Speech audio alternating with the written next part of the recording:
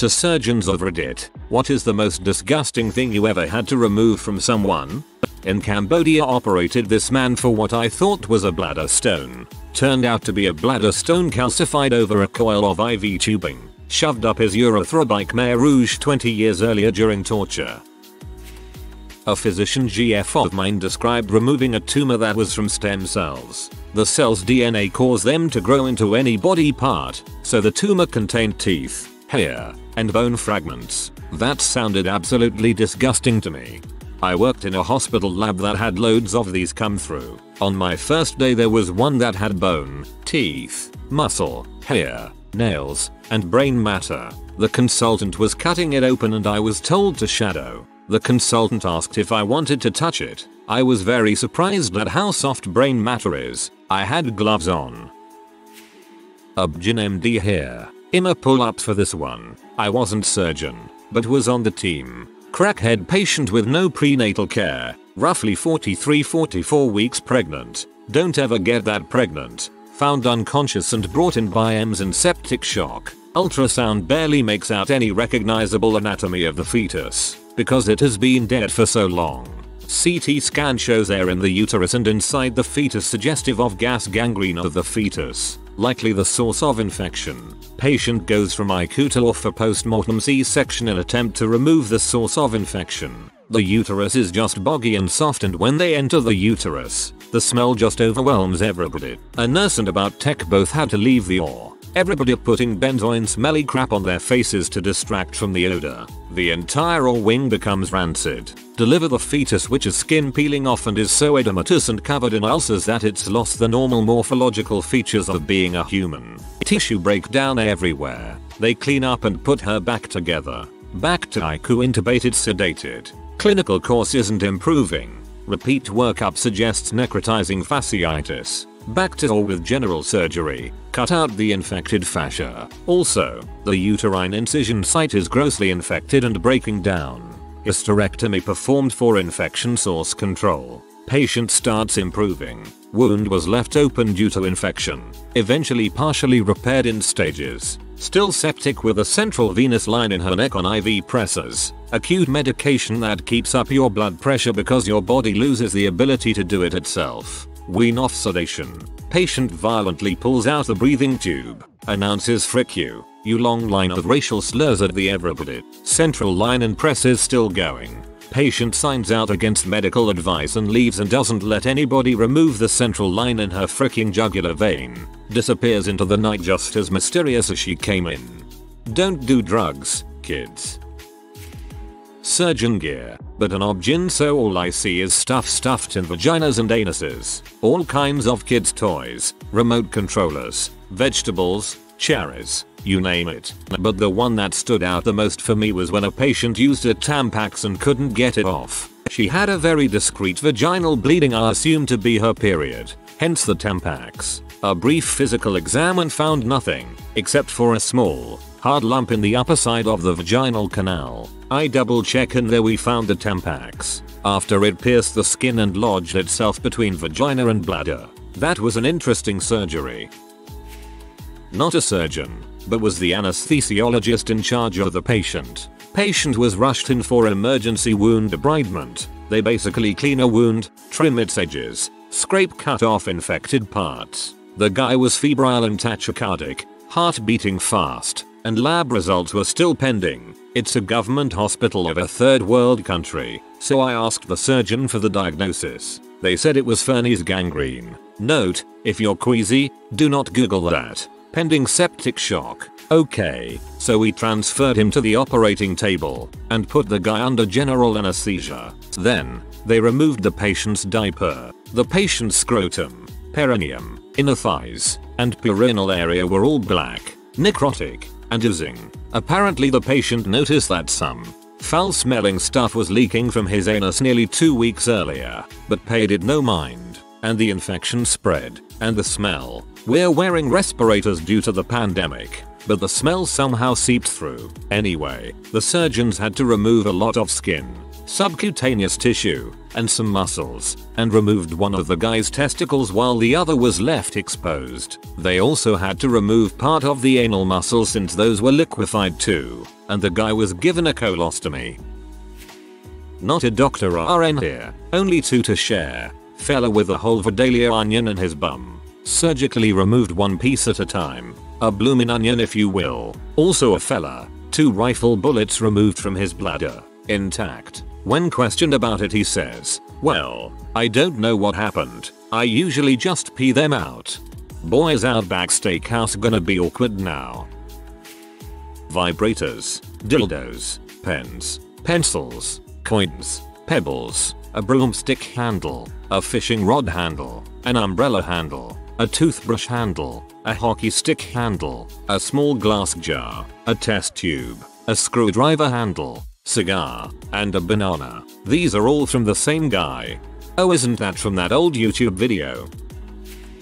Slightly different, but I used to perform autopsies. I had a lady brought in who weighed over 400 pounds. Before we even got to cutting, we found that she was hiding things in the folds of her skin, including an unopened bag of pork rinds under one breast, and 17 OxyContin hidden all over her body.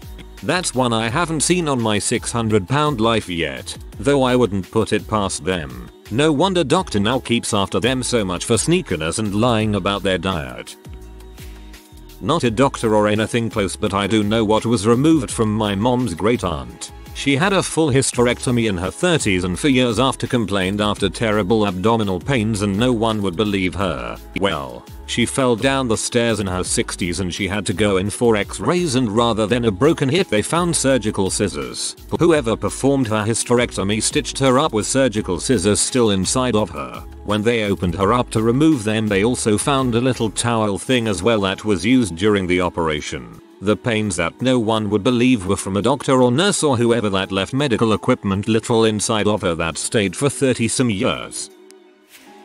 Not surgeon but work in healthcare. I removed approximately 6 pounds of stool from an elderly patient. It was not surgery. It was done digitally, as in digit, as in finger. This patient weighed 80 pounds and had not eaten in 2 weeks. Besides that, I've assisted in removing various foods, corn, hard candies, a chunk of meat, glass shards, gravel, and a sex toy that became lodged. That one ended up going to surgery as there were some complications. My ex used to work in surgery. She once had to remove a rubber fishing bait from a man's urethra, a rose stem from another man's. Not a surgeon, but heard surgeons removing tweezers and nail scissors from a girl's stomach, debate whether they give them back to her or not. One said no, she'll just swallow them again. That's gross and depressing. The perfect team. I've removed a rolled up used mustard packet from someone's urethra. The guy had a habit of shoving whatever he had on hand into his penis whenever he got high on M. It was a once a month thing during urology residency. Also, hairpins, paper clips, screws, and a necklace. So please just buy a regular sex toy FFS. Surgeon friend of mine was telling me about a huge really thick custom dildo that they had to remove from a guy's butt. Typically, all they do when you're in that situation is they reach into your butt and pull it out. But this one was so thick there was literally no way they could get their hands around it, so they had to do open surgery to remove it, cutting into his intestine. But they managed to get it out. First thing the guy asked when he woke, "Where's my dildo?" Priorities. I was the patient. I had a semi-rare jaw growth. It's called an odontoma. It's basically a cyst full of calcifications and malformed teeth. I kept a bit of the teeth from it and I still have a jar of the removed teeth. It's my teeth jar. Though the bits removed from their surgery are all different small sized chunks of pointy looking bone. I would like to point out that I would immediately vacate your office home if I was offered to see your teeth jar. While I would be extremely curious, I would also think you are a serial killer. Well, obligatory not a surgeon, and this is my aunt's story who isn't a doctor. This couple comes in, redneckish couple, woman in obvious discomfort and the fella looks like he's been laughing all afternoon. My aunt gets them into the room and goes through the standard questions while she notices a smell, like, worst thing she's ever smelled in a smell, including septic wounds and gunshots. Finally gets to, "So what brings you in today?" and the guy busts out laughing. Fella answers her saying, "Well, we was outside and she fell asleep in her lawn chair, so I done shoved a frog up her tea," while laughing hysterically. So apparently this lady had not noticed her husband doing this crap and the frog was somehow pretty in there. After a while, the frog died, hence the smell. On top of what I can only imagine was sweaty fishy smell, since the woman had been napping outside in the summer and did not have great hygiene. My aunt had to glove up and reach in to remove the frog from this woman's pee after she vomited. To this day it's the only thing she has ever seen that made her vomit at work and is one of her favorite stories to tell, no matter if we're eating or not. That classic prank, shoving a frog inside a sleeping person. I am a cattle vet. Removing rotten fetuses via C-section or phytotomy, cut out via vaginal passage, is not uncommon, but if I never do another one it will be too soon. You stink for days.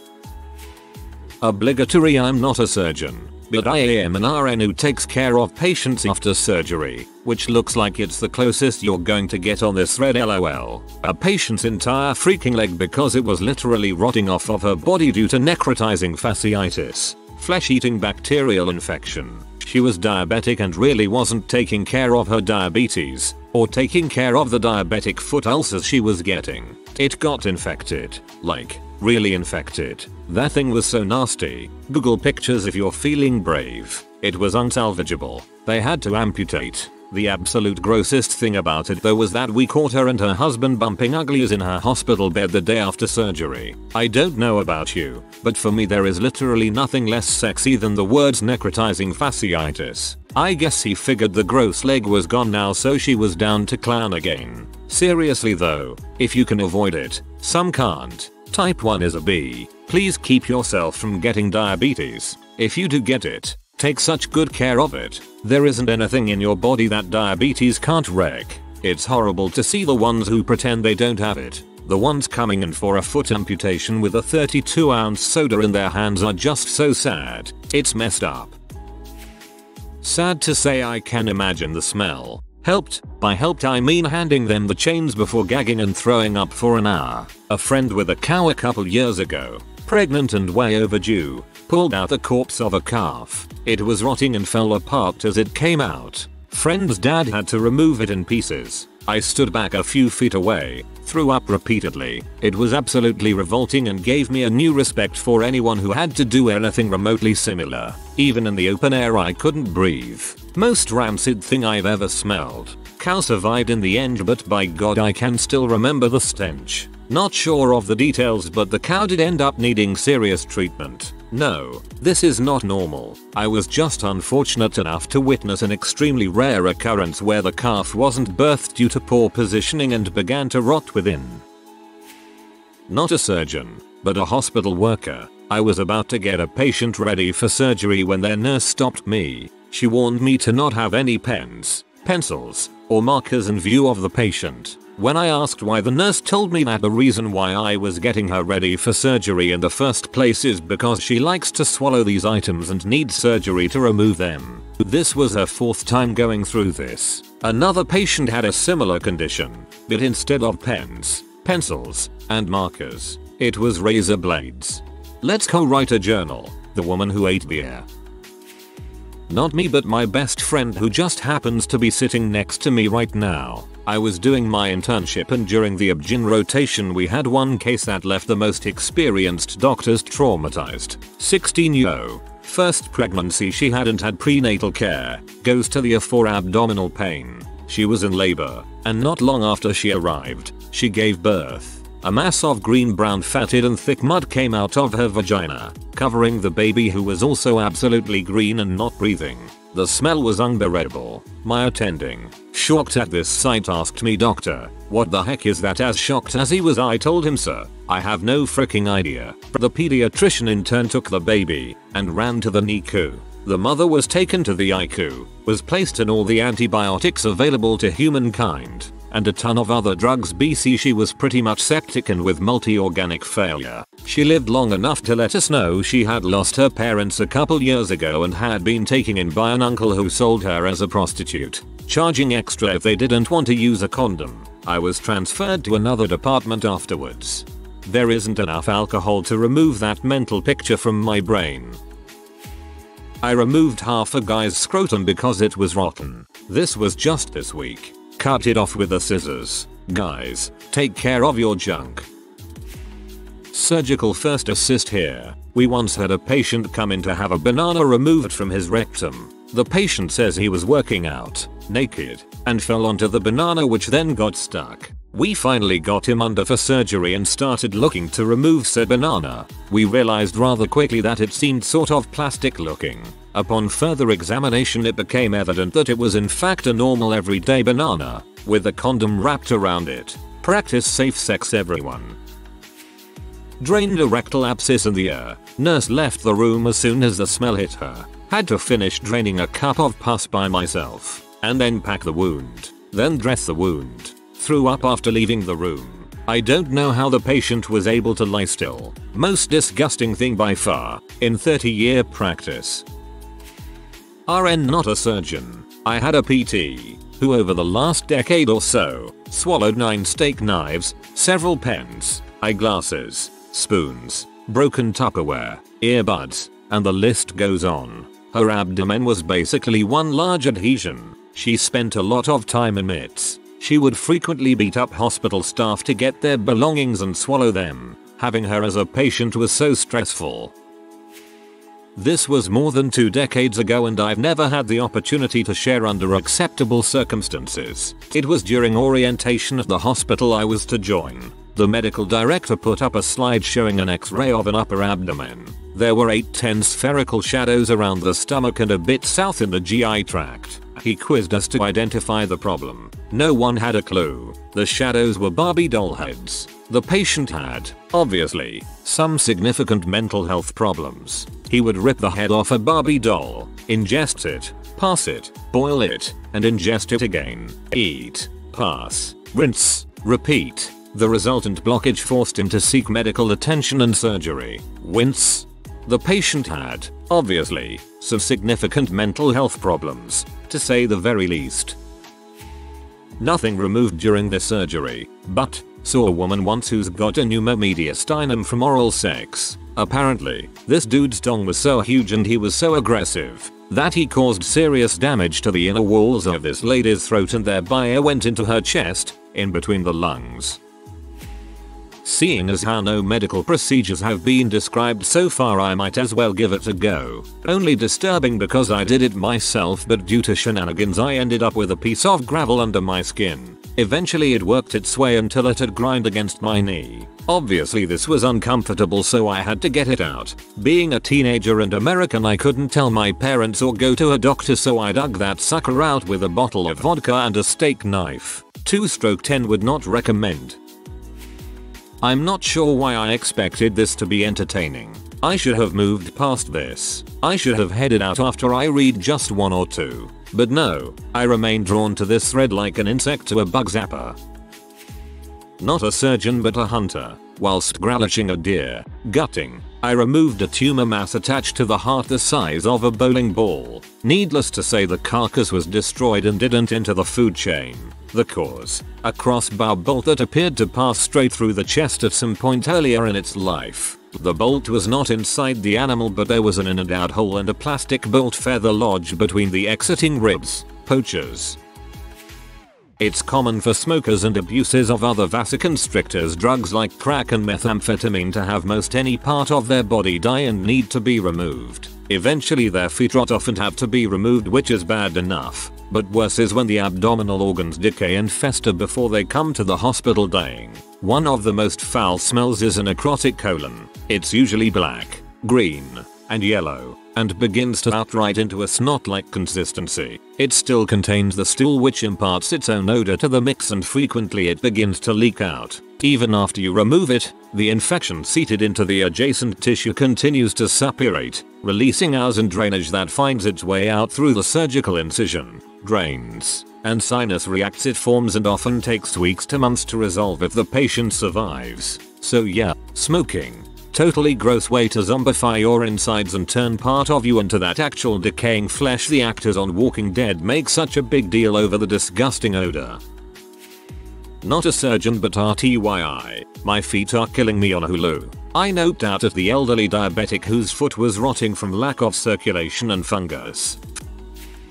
This is gonna sound pretty weird to those who don't own birds, but I'm not a surgeon. However, I have done surgery on some of my birds. So anyways, one of my chickens had an impacted crop and the non-surgical ways of fixing them weren't working. I'm not sure what I was expecting, lol, but 2-week-old rotting, partially digested grass and seeds smelled disgusting. What really made it bad was that I was there for about an hour without anything to block the smell, and crop is kind of like a stomach before the stomach with chickens. It's not really a stomach, it's more a place where food is stored and partially broken down before it enters the stomach. When chickens eat grass that is too long, the hole that leads from the crop to the stomach can become blocked and is now impacted. The more you know.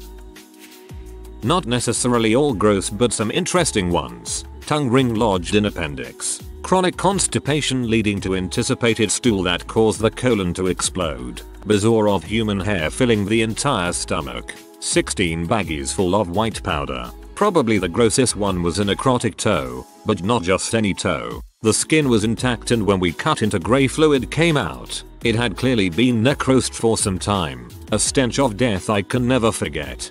At least press enter if you aren't going to use full stops. EMT here. Not my patient, but I heard a squad get dispatched yesterday to a lady with a foreign object inside her vagina. Also, she was at home and said she had an X-ray confirmed said foreign object. Sometimes people puzzle me. Please not a taint explosion story. Please not a taint explosion story. Please not a taint explosion story. Please not a taint explosion story. Please not a taint explosion story. Too late. Swaps of Dagobah has been linked. If you are new to the channel, you can subscribe. I publish new videos every day. Until then, check another video.